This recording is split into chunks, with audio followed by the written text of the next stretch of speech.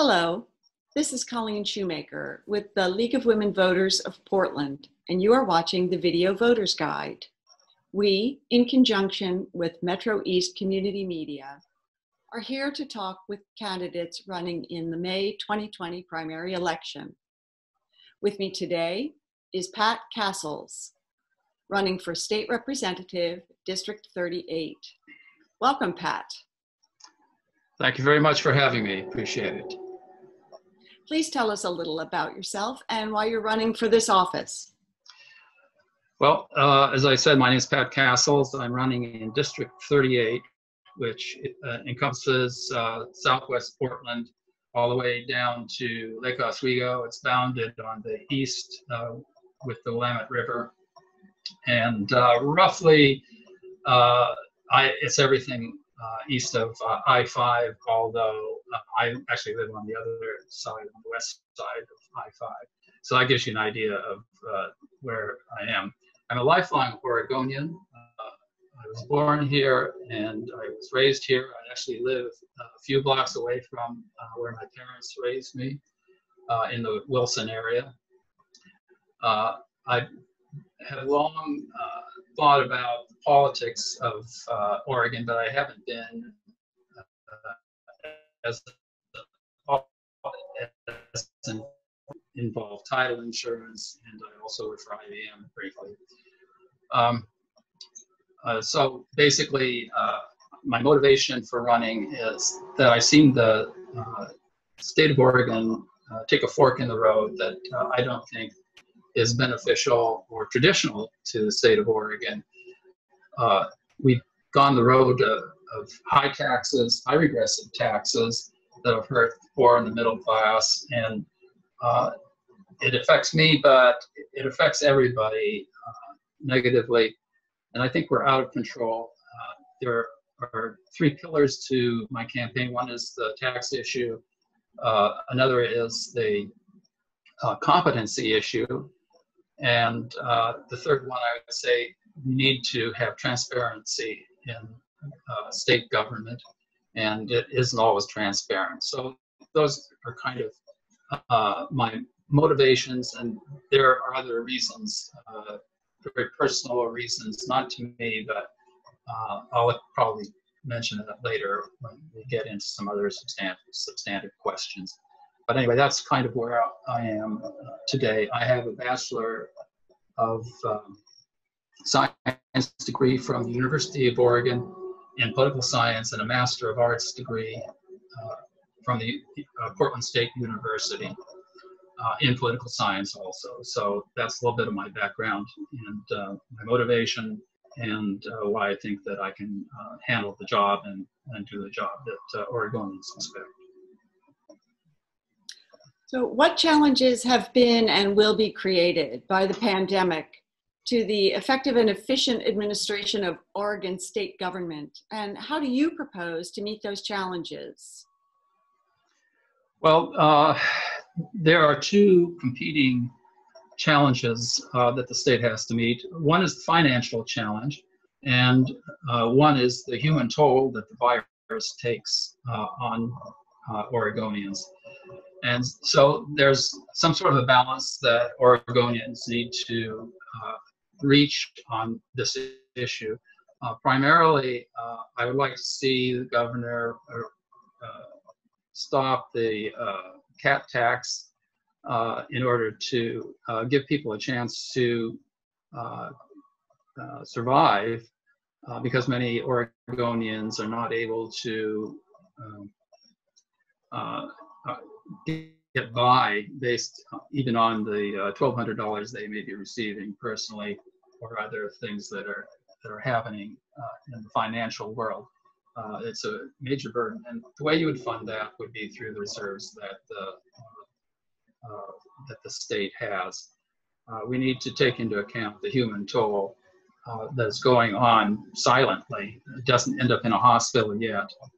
Suicide and anxiety and other problems develop when people are confined in quarantine and are not able to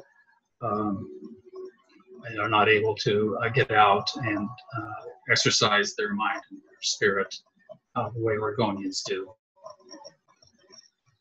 Traditionally, the legislature has conducted the decennial redistricting process, which will occur next year. Are you comfortable with the current redistricting process? And if not, how would you seek to change it?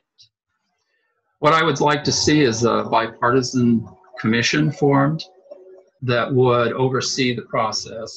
We have the prospect of another congressional seat coming up, and that will make it much more difficult to achieve a fair and balanced process. The worst case scenario would be that this would go into the court system and the courts would decide how things would be done. And personally, I like to avoid that. It's not good for anybody to have to go to court to determine fair boundaries for districts and conceivably another congressional district. What are your thoughts on cap and trade proposals intended to mitigate climate change? Are they a good idea or not, and why? It's a tremendously poor idea, and I'll tell you why it is.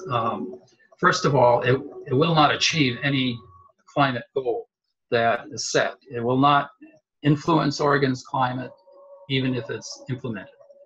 It's simply a way for left-wing ideologues running the government to align themselves with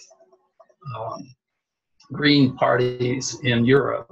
It has nothing to do with actually changing the climate. It does have to do with taxing people, and it's among the most regressive taxes because it taxes individuals for some of the basic things that we use. Energy is important in the transportation of drugs and food and the livelihood of many people. And here's where part of my motivation, I didn't mention this earlier, but part of my motivation was a story that I heard from a woman. It was her life she was talking about. And she said that she and her husband had a small trucking business, as she testified before the legislative committee.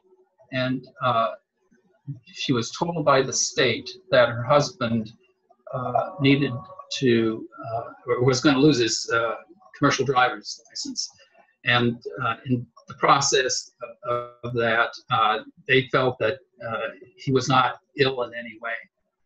They claimed that he had a thick neck and that reflected some sort of a sleeping disorder.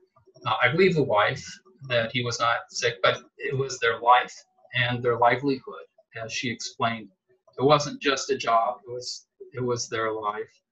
So he consented to an operation that was supposed to solve the problem. And he had the operation, but 10 days later, he died of a blood clot. And as a result, it threatened their business. But the wife was determined to carry on. And so she wants to keep their trucking business going. But as she testified before the legislative committee, she would not survive the taxes that were going to be placed as a result of the cap and trade, because the price of fuel would be so high that she couldn't operate her business. And yes. Thank you. That's about all we have time for. Oh. Was that the end of the story? Because well, just 5 seconds. Okay. Yes, it is. And so anyway, that touched me very deeply, and I wanted to say that those are the people that I want to help in the state of Oregon. Thank you very much. This has been the Video Voters Guide. Thank you for watching. The primary election is Tuesday, May 19th. Be sure to inform yourself about the candidates and the ballot measures and exercise your right to vote.